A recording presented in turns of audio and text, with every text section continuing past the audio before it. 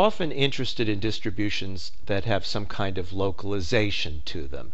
So for example, I've drawn a possible distribution of some quantity, x here, and we can see that the most probable value of x, or x is kind of centered here, and our knowledge about x is kind of this wide. And we can also see further properties such as it looks like the probability of x falls off more rapidly here on the right than it does on the left here. Well, what we'd like to be able to do is summarize these impressions of the shape of the probability of x in terms of a small number of numbers. We've already seen distributions that do have this somewhat localized property. We saw beta distributions when we did Bernoulli trials, and we saw these distributions that don't really have any simple functional form. They were the product of lots of binomial terms when we looked at the example of the town family. So suppose we want to summarize p of x, this curve, by a single number a and call it its value. In fact, we're going to call it its mean value in this first example. So let's find a value a number that would be somewhere along this x-axis that minimizes the mean square discrepancy of the typical value of x. Now let's think about what that means. Suppose a were here. Well, then there would be a lot of values of x out here that differ from a, and we're going to essentially total up what the square of their distance is from a. Why the square? Because we want negative distances from a to also count as positive, in other words, when we square them, values. We're going to use expectation notation a lot in this, so let's recall that the notation is when we put anything inside angle brackets. What we mean by that is we take anything and we take its weighted average over all possible values of x, weighting by the probability distribution of x. Now, since this is an integral which is linear, you can easily see, and I hope you already know, that the expectation of anything is linear over sums of anythings, constant times anything. In other words, we can move angle brackets around to take advantage of this linearity. So let's do our little exercise here and minimize just this quantity. We'll call it delta squared. The definition of that will be the expectation of the distance of x from some value a squared.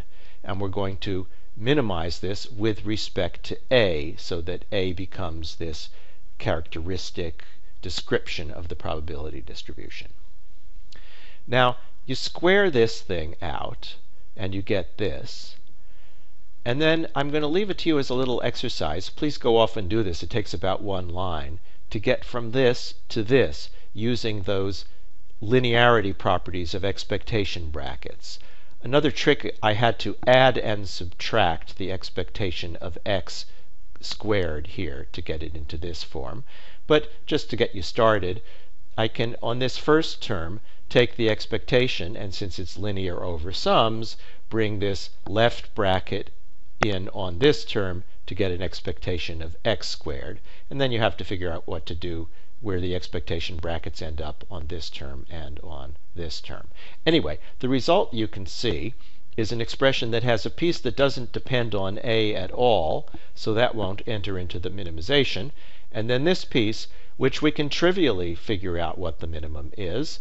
The trivial minimum of this is 0, and it achieves that only if we set a equal to the expectation of x. Well, it sounds a little circular, but actually it's not. We've actually learned something. We've learned that the expectation of x, which is also called the mean of x, has the property that it is the value that minimizes the mean square deviation of the probabilistic values of x around it. We could have done that calculation not just by inspection. We could have done it the long way, taking the derivative of this expression with respect to a and setting it to 0 if you like mechanical calculations. So we've ignored this piece because this piece doesn't depend on a, but if you stare at that, we shouldn't be ignoring it. That's the variance. And we see that the mean square deviation of any quantity around any point a is the square difference of the expectation from a plus the variance of the quantity. This in physics is sometimes called the parallel axis theorem. I bet it has a name in statistics, but I don't know what the name of it is. Why do we use the mean square? That might have seemed somewhat arbitrary to you. Why didn't we use, for example, mean absolute? So let's try that. Let's define a new delta, which is the expectation of the absolute value of x minus a for some unknown value a that we're going to solve for. Now, how do you take an expectation of an absolute value? Expectation is always the same.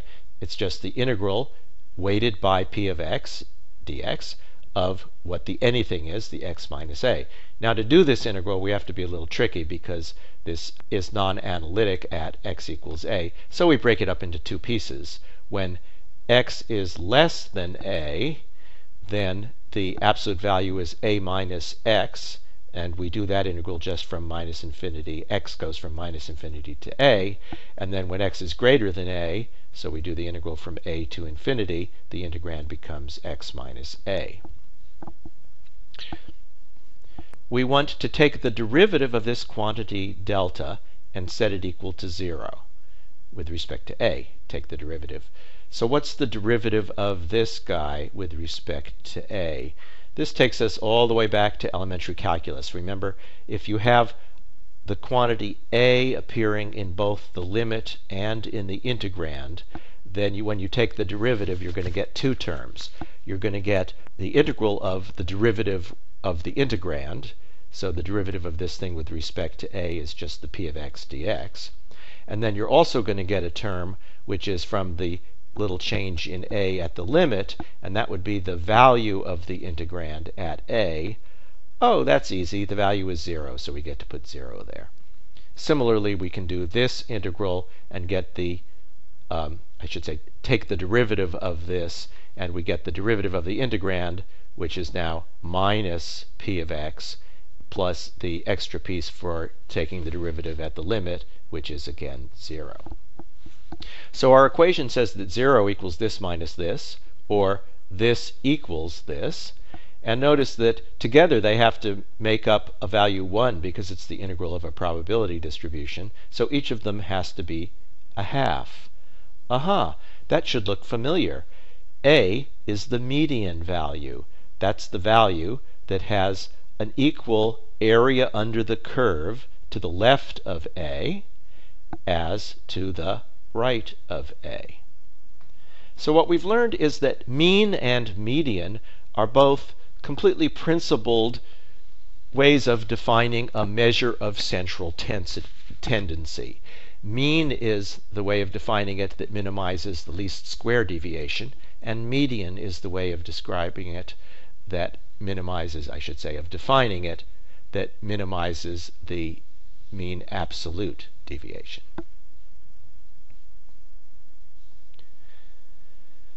The mean was the first moment where we put I equal 1 here, but there also is notation and names for higher moments. So in general, the ith moment of a distribution p of x will be the integral of x to the ith power p of x dx. It's also useful to define what are called centered moments. The centered ith moment, which is often denoted m sub I, says that you take x, you subtract its mean, and then you take the expectation value of the ith power of it. So similarly, that's the integral of x minus the mean of x to the I times p of x dx. Among these centered moments, the second centered moment, m2, is by far the most useful. That is, of course, the variance. we can see that m2, which is defined as the variance of x, is in its definition as a moment the expectation of x minus the expectation of x squared, end of the first expectation. And if you square this out and figure out where you can move the expectation bars in on each expression, you'll get that it's the expectation of x squared minus the expectation of x squared. By the way, in the moving of expectation brackets around, you can keep in mind that the expectation of any constant is that constant, and similarly the expectation of any expectation is just that expectation, because an expectation is a constant. It no longer depends on x. The square root of the variance is often defined as the standard deviation, often written sigma of x. And that summarizes in the same units of x what is the rough half-width, or RMS, root mean square deviation from the mean of the distribution. Half-width means from the center to the side. Full width means from the left side to the right side, in terms of how the language is used. The third and fourth moments, where we would put a 3 or a 4 in these exponents, also have names. Something related to the third moment is called the skewness, and that can measure whether a distribution extends more to the right than to the left. That would be called positive skewness, or the other way around is negative skewness. And the fourth moment measures something like, does the distribution look more like a bread loaf? That would be a negative kurtosis, and that has this fun name, platykurtic. Or if it looks more like a witch's hat, that's a positive kurtosis, and that's called leptokurtic. Nobody really uses those words, but you can impress your friends with them. The reason people don't use those words in modern day statistics is that higher moments are a bit of a trap. There are perfectly good distributions that occur in real life that don't have higher moments. The higher moments are divergent. We'll learn about that later. There's just nothing wrong with that in the distribution. It's just that you can't describe it by a moments. And a closely related fact to that is it can take a lot of data to measure high moments accurately, and there are just better ways of doing things that don't require that you measure those moments. I'm sure you all know, and you are now in a position to trivially work out, that the mean of the sum is equal to the sum of the means. I'm using some notation here that's often used in physics or the natural sciences, using a bar, meaning exactly the same thing as expectation brackets.